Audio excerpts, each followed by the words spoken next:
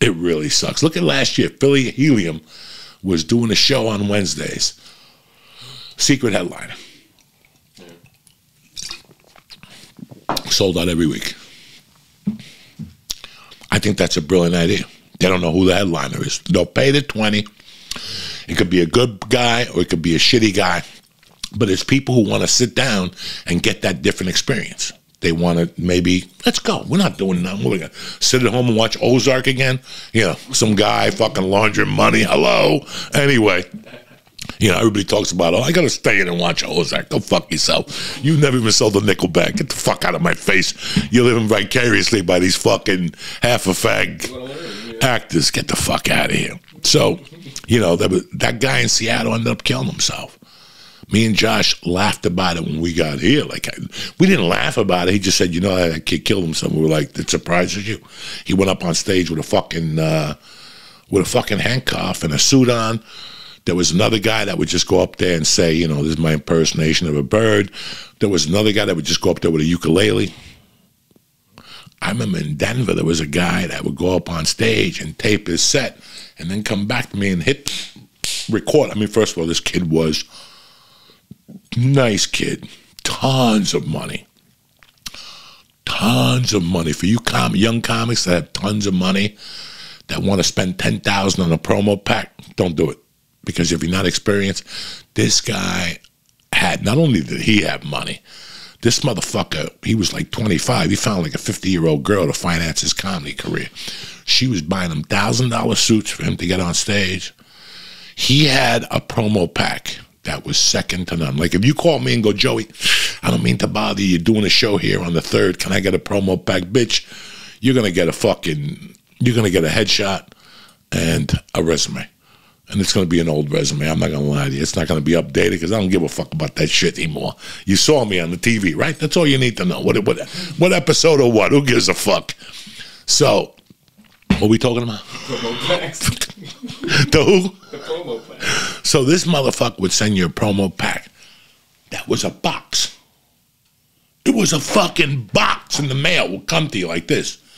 You would take it out, put it down, and one side would open, and it would have like pictures and a bunch of lies about newspaper reviews. Like he just said, the London Post said brilliant and, you know, heartwarming.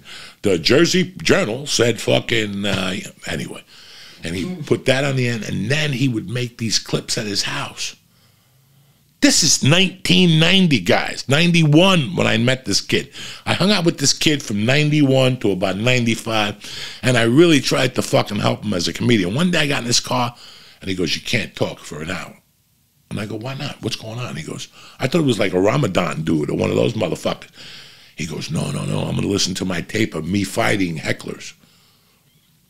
So it was just a tape of him with his wife or girlfriend yelling like, hey, where'd you learn how to whisper in a helicopter and all this shit? Like just all these stock, like, you know, like when you go to a comedy club, if you don't go to a fucking Improv or one of those, if you go to like a lesser known comedy club behind a bowling alley or something like that, you're going to see comics that, I don't know, they talk about shit like that. You know, that's their world of comedy.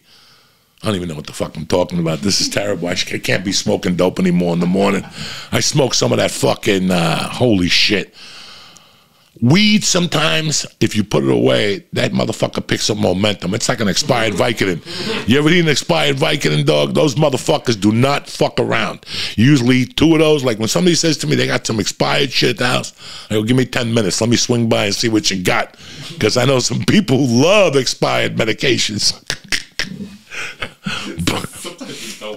But dog, I put away some of that fucking, the white truffle is like 26%, 27%. It's okay. I put some away the other day and I found it and it was drier than shit. You know when that weed gets dry and the fucking THC comes to the top and it coats that bud?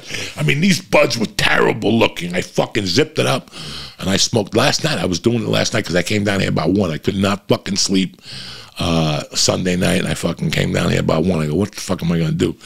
So I rolled up a joint of the white truffle, and I put some heavy-duty fucking, what do you call that shit? Keef in that shit. But then I found this other weed that me and Mike had smoked last week, the London Licious. What was that? We smoked something, lime something. It was something that came. Lemon Snickers. Lemon Snickers. I found the lemon Snickers, and it was dry, brittle dry. It was hidden behind an old picture of Uncle Joey. I saw it back there. Like, what the fuck is this? Let me tell you something. I cut that motherfucker up with a scissor. I didn't even put it up in the grinder. You know, when it gets that brittle, fuck the grinder. You're just going to take all those beautiful little fucking glass. I cut that motherfucker up. It had to be a joint. It was a big fucking bazooka type joint. And I put some keef in that motherfucker and I rolled it up last night. Oh my God. I went outside and I smoked that. And I just sat outside and looked around. I saw some deer walking around. I don't know what. I saw like a possum or a raccoon. He wasn't close to me. He was like across the street. Huge motherfuckers. And I came inside last night and I ate a bag of blueberries and a half a bag of those cherries. Woo! I took a shit this morning. It was, you know those shits that you feel like you got raped? You ever take those shits that you feel like it burns? Like when you get out of the bathroom 2 hours later, your body feels all crooked? Like that's the shit I took this morning. My body was all crooked when I walked out of there. Oh my God. Anyway, who needs to know about that shit? Back to the open mic. What I was trying to say to you guys, that an open mic is a fucking, a good open mic. Like I love to do an open mic here. Like I really love to do. It can't be at a comedy club because I like to have everything involved.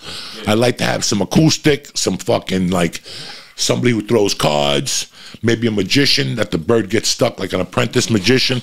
Dog, that's the funniest thing you'll ever see. The birds get stuck on the light. You know, he doesn't connect the ropes and shit. Oh my God, have one of those. And like, there used to be the show in Vegas years ago with midgets. You know, I forgot the fucking name. When I first started comedy, it was fucking crazy. He was still trying to do it years ago or whatever. I'd like to do something like that in an open mic setting, which is craziness, to really prepare, because you need an audience that will give you some shit. I'm sorry to say. With an open mic, you do need it for the, like in Houston, when we used to do open mic, every 3 comics, somebody would yell something. You know, and that, listen, if it's not mean, if it's not like when we were doing the open mic, the guy, yeah, if it's kind of like the guy that used to do the open mic and say, this is my impersonation of a bird. This is my impersonation of a flower. One day we just yelled up towards the end, do an impersonation of a comic.